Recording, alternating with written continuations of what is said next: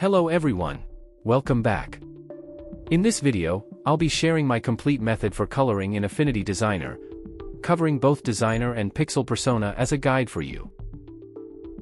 This might be a bit long, but it'll cover every aspect of coloring in Affinity Designer.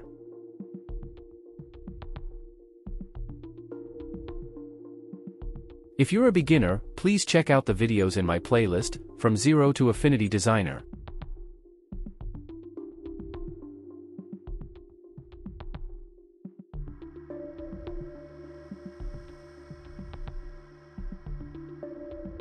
Let's start in Designer Persona. Since I often work with vector lines, we'll begin with the Vector Flood Fill tool. You might notice that some areas fill in while others don't, even if they're closed. An easy fix is to select all lines. Go to the Layer menu, and click Expand Stroke. Be sure to duplicate this layer in case you want to change brush styles or edit the lines later. This way, you'll be ready to start coloring. Solid brushes work best here, as they can expand the stroke.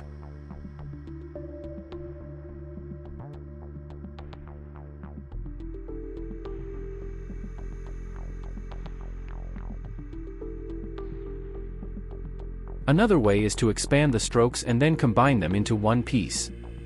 You can merge all shapes into a single piece or leave them as separate shapes. However, if you don't merge them, you'll end up with an excess of layers. Draw shapes to cover your character.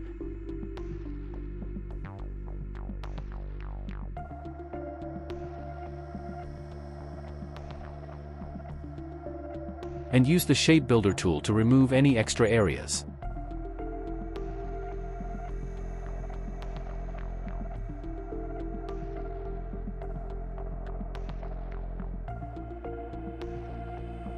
To combine shapes of the same color into one, you can then use the Vector Flood Fill tool to add colors to different detailed areas.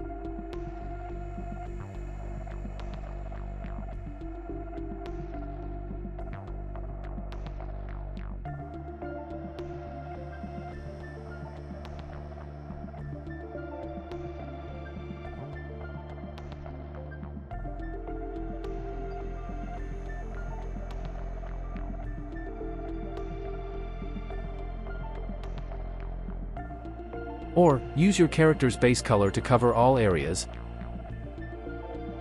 then apply the Divide command. After dividing, you can merge the same colors into one piece, though I find it easier to color first and combine colors later.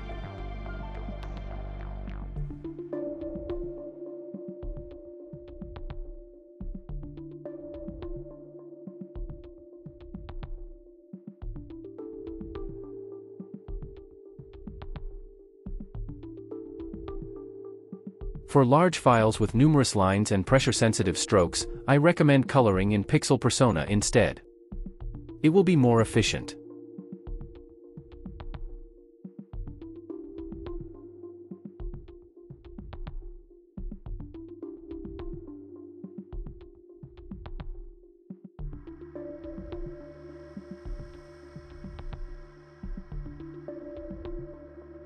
You can use the pencil to draw color areas gradually, then combine areas of the same color into a single piece afterward. In this video, I'm using Affinity Designer Beta 2.6, which includes new features for the pencil tool, like auto close, smoothness, and a new style.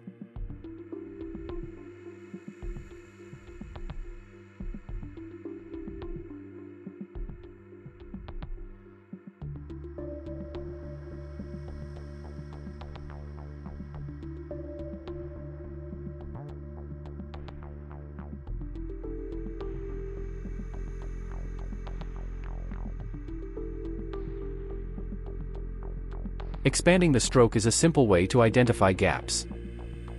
Note that your lines need to connect with other lines to work smoothly, especially if you're drawing in Pixel Persona.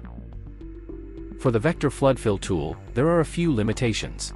Nodes need to snap to close the area for coloring, or you can click directly on a line to fill it. I recommend expanding the stroke before using the Vector Flood Fill tool, but ensure all lines touch to create a closed shape. This is a basic coloring rule.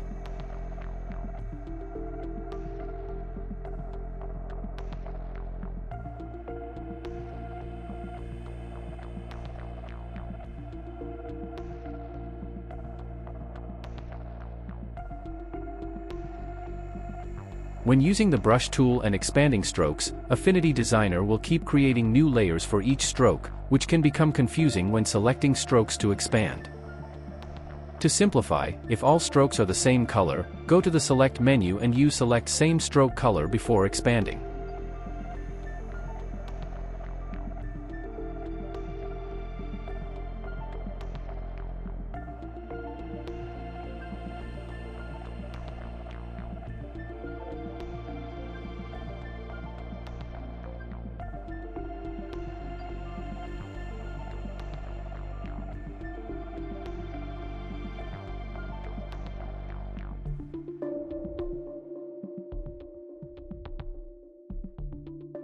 Once we're done with Designer Persona, we'll move to Pixel Persona, which functions similarly to other drawing programs. First, create a reference layer, then add a new pixel layer on top of the ink layer. Set the Flood Fill tool source to current layer and below and adjust the tolerance as needed. For reference layers, placing the color layer on top is essential, so layer order matters.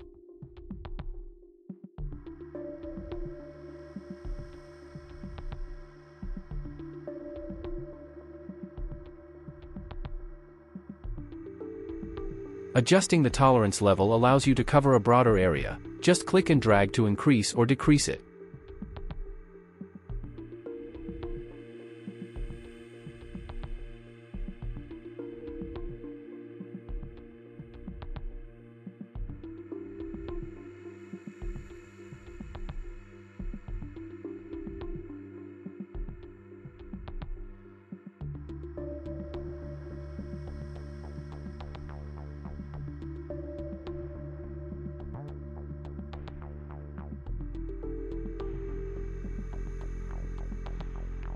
You can also work in raster mode by rasterizing the ink layer to pixels.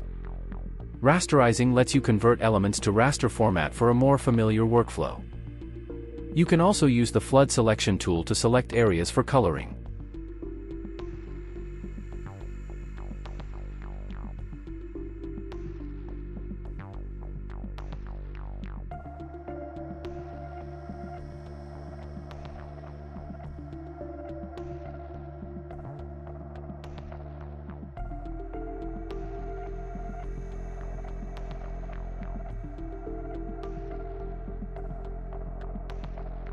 With the brush tool, you can enable Protect Alpha at the top, which works like a clipping mask.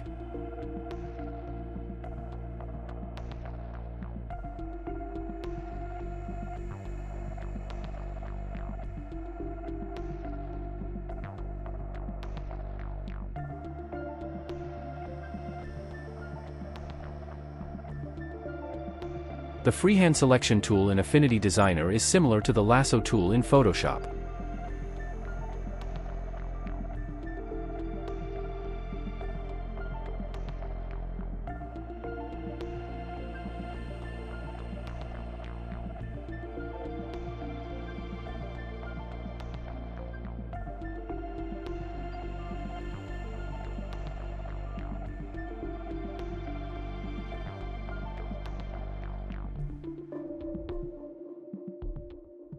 You might also want to use a clipping mask by creating a new pixel layer or dragging it into a layer to make it a clipping mask and paint freely within it.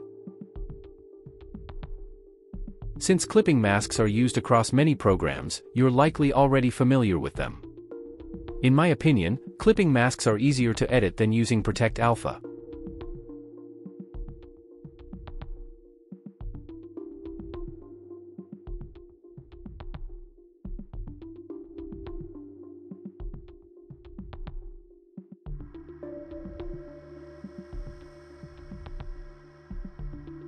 Alright, that's it for this video. Once you're finished, add shadows and highlights as you like, and export your work to complete the project. I hope it helps you out. I've shared a lot of different techniques, some that I may not have mentioned before. And I hope to see you in future videos. Thanks for watching.